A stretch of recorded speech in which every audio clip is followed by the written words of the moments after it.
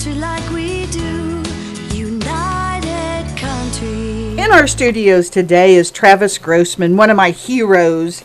He's also the executive director of Theater Atchison, and a guest I love to have on here. Travis, I'm so impressed with everything you're doing. You know, you do so much with the theater, with the chamber. Whenever somebody says showtime, I know it's you. That's great. Good. And so many of the things that you've done are just fantastic. Thank you, Louise. I appreciate it. Tell me what's going on now. Well, currently we're just about to put our final show up for the season, and that is coming up. I think that's Barefoot in the Park. It is Barefoot in the Park. Neil Simon, I just about said the other Neil Simon show that we have coming up next year, but we're not there yet. Neil Simon, that opens up on the 29th and 30th and 31st of May, and then we run the following weekend there, first weekend in June too. We're looking forward to that, which is the 5th, 6th, and 7th of June. So that's going to be exciting, but it's coming up quick. We're only about 2 weeks away. Yeah, it just seems like you were in here yesterday. Right, it does feel that way. Talking about this season and what was going on, and I'll tell you, I'm just so impressed with the quality of not just the theater that you're doing, the cooperation that you have. And I had an opportunity to go to the concert on Saturday night with the Atchison High kids. Adrenaline Show Choir, yeah. Oh, my gosh. They did a great job, didn't they? Oh, they're phenomenal. I said, that was the talent that we have in a community this small. Absolutely. Somebody said, we're starting to become known as the theater capital of Northeast Kansas. Absolutely. And that's not a bad thing not to be a bad known thing for, at all. And it's about time. I've been pushing long and hard on that. And I know you have, and boy, I give you accolades for that all the time. Thank you. So now, next year, can we have a sneak peek? Absolutely. And what's going to be happening? Well, season tickets will go on sale this last show, and they can start purchasing season tickets at any time now for next season. We open in October with a co-production with Benedictine College, Fiddler on the Roof. Oh, and that's yada yada yada yada. Exactly. So there's a lot of great, memorable songs in that show. We're looking forward to it, and we're going to put that up in October. Typically, we opened in September, but I'm going to try something different this year, and put our shows in what I'd call the off months. And what I mean that is that a lot of the area theaters, from St. Joe to Leavenworth, down to even Parkville and Atchison, a lot of our shows were at the same time. So February, April, June, everybody has a show going on. And even the high schools would start to fall in that schedule too. Right. I'm going to try to do the in-between months this time around to see if we can't get a better spin for the acting pool. There's quite a few people love being in lots of shows. Right. This will give them the opportunity, if they're doing a show in another city, then to come up here and be able to do a show. So we share an acting pool, which we're grateful for, too, from all over the area. They'll come as far as Topeka, Kansas City, and quite often, if they're outside of the Atchison area, then they're from Leavenworth or St. Joe. That's kind of the primary areas. I know when you did La Mez. Yes, we did. That was amazing. We did, and they came from St. Joe, they came from Leavenworth, they came from Kansas City. Yep, all of them. They were great. And so we're looking forward to Fiddler. I think it'll be another strong showing for us in October. And where are you going to have it? That particular show will be at Theater Atchison. Okay. The co-production is with Benedictine College, so we'll get to see some of their talent, and they've got a budding group of young actor and actresses as well. And so it's going to be great to have them a part of that too. Then we'll also go in December like we've been doing with a Christmas show, and this particular one is A Christmas Carol. So Charles Dickens' A Christmas Carol, and the old tradition. I'm not certain if we've ever outright done that production. I know we had a touring production of it one time, but I don't believe our company in 31 years has ever done it. So this will be kind of a first for us. We're looking forward to that. Now, is that going to be at Theater Atchison? That will be at Theater Atchison, too. Yep, all of these shows are, which is going to be nice. It'll be great, too, when I step back for that Fiddler on the Roof show. Having that as a co-production brings a lot of those college students down into town, which is a nice integration into town, and it gives them an opportunity to find out where our theater is at. And so we've been seeing a nice influx in the student population. Student ticket sales are on the rise. And I think the kids get out and do a lot more. So. That's what I love about you, Travis, is that you've historically put Mar Hill, the Atchison High School, Benedictine. I've seen some kids from Effingham. You incorporate the whole community on how can we all work together. Absolutely. And that's what a lot of this show is about. It consistently is all the people that figure out ways to pull together.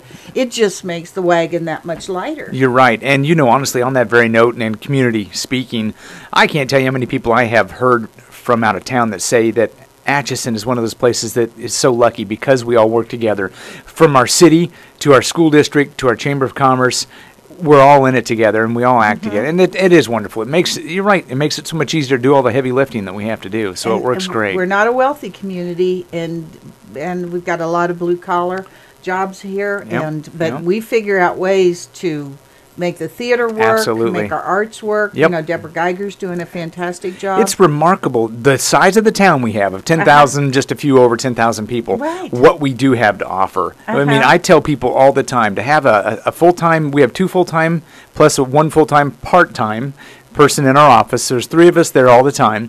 Then we have 25 part-timers throughout the course of the year that come and help us with our productions.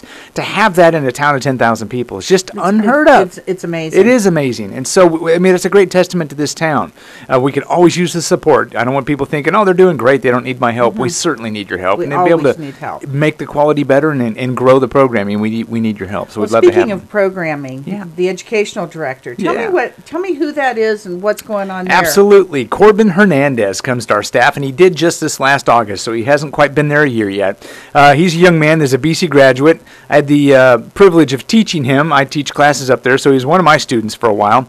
We had pulled him into several shows we've done to help us either build shows or act on stage when we needed his help. He moved away from the community, got married, went to Savannah, Georgia, and worked in their children's theater, Savannah, Georgia Young Players, or Savannah, Georgia Young People's Theater, something like that. Anyway, and then he wanted to come back home. He and his wife were going to start a family. They wanted to be closer to home to do it. So he started looking in this area. His wife is from Omaha. He's from Olathe. Turns out he and I went to the same high school. Wow. Although we were a generation apart-ish, you know, a couple of, a decade or so there apart, went to the same high school. And so he wanted to come back to Atchison. And when he found out I had an opening, he called, and I brought him right in, and we got to talking about it. His energy is infectious, which I love, and he's just always willing to do whatever it's going to take to get the job done. So he was a great fit for us. Now, with the educational program, will he handle a lot of the summer stage that you're doing with the youth? Right. Yep. He does have some facets of his job are administrative, so he'll oversee some of the who gets hired to help out with the assistant director positions. But of the 4 kid shows we do in a year, actually we do 5. We do a 5th touring production. He will direct 3 of those. The high school has been historically directed by Noelle Walters, who will continue to do that. We're grateful and glad to have her on board still. And then he'll be her assistant. But then he takes the other 4, the 3 mainstay shows for his youth season, plus the touring production, and he directs all of those. Now, the touring production. Yes. Where all do you go? I wasn't familiar That's with that. okay. And I thought I knew everything about the Well, we theater. keep it in town, and it's been nice. The last few years, for us, it's an opportunity to take a show to the elementary schools. So we go to Trinity, we go to St. Benedict's, and we go to the Atchison Elementary School in one day, and we'll do 4 performances. We split up the Atchison Elementary School because there's so many kiddos up there. Yeah, that is more or less an opportunity for kids to see other kids act. So they get this great opportunity. One, they get the theater arts opportunity, become affected by that in a positive way. 2, they get to see kiddos act on stage, and then they think, maybe I want to do that. And then ideally, they come and sign up for summer stage. And then 3, it's usually a moral-based message. So last year, for example, we did recycling was the message, and the city of Atchison and also the Atchison County pitched in money to help produce that.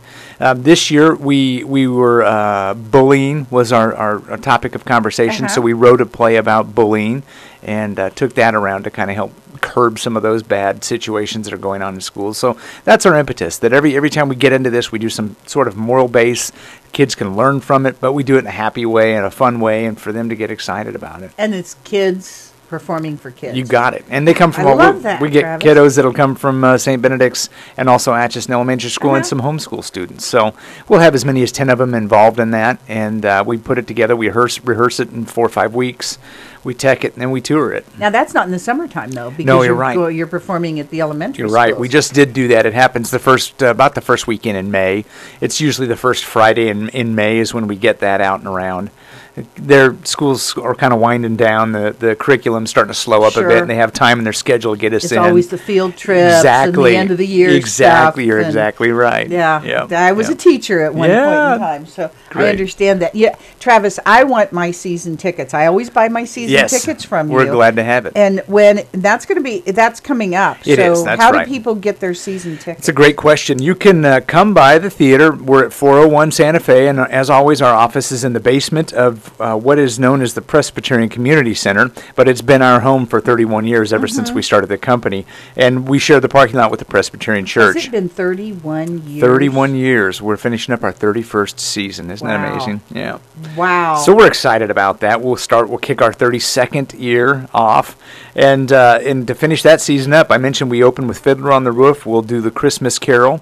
Then we've got a funny comedy up in March of 2016. That was The Butler Did It.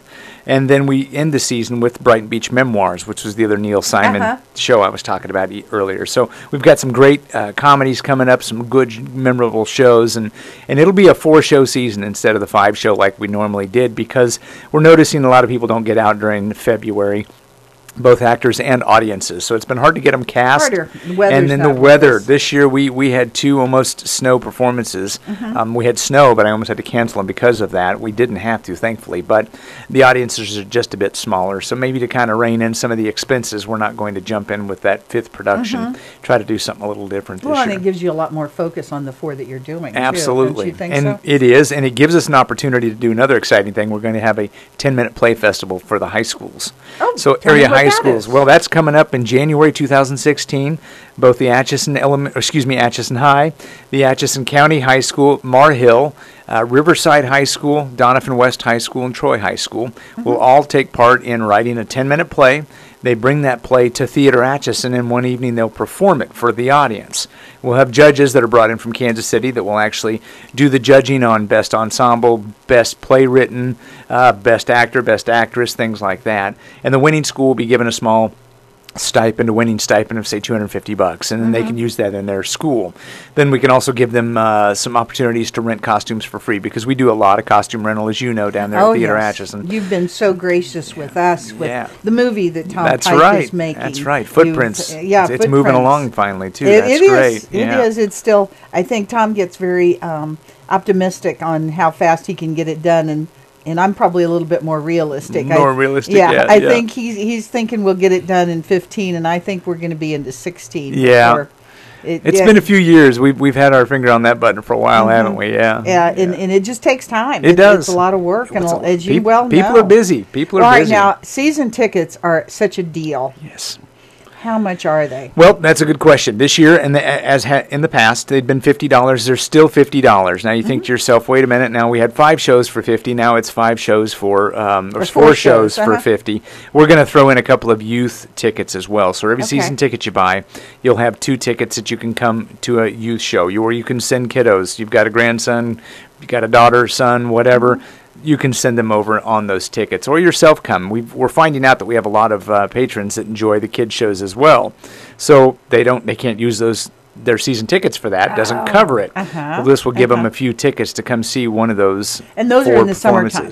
Not always. We have one in the spring, one in the fall. Okay. Then we have the 2 in the summer. Okay. Of course, the touring show doesn't have ticket sales to it because we're out on the road. Oh, so. I think that's a great plan. So for only $50, Right. And I'll tell you guys, if you haven't been to a Theater Atchison show, you are missing the boat. I think all of my friends and I go to just about everything that you guys do. Well, thank you for that. And it's amazing, just Yeah. amazing, the talent that is here in our community. You know, you don't have to drive to Kansas City, and you don't have to fly to New York. That's right. You can be here in Atchison, Kansas, Absolutely. and appreciate the theater. You bet. You So, bet. all right, tell me your telephone number one more time, and it can people put it on their credit cards? That's a Can they great do question that? too. Yes, you can pay over the phone if you'd like, and we kind of prefer it. We can take care of it that way, make it easy for you and easy for us.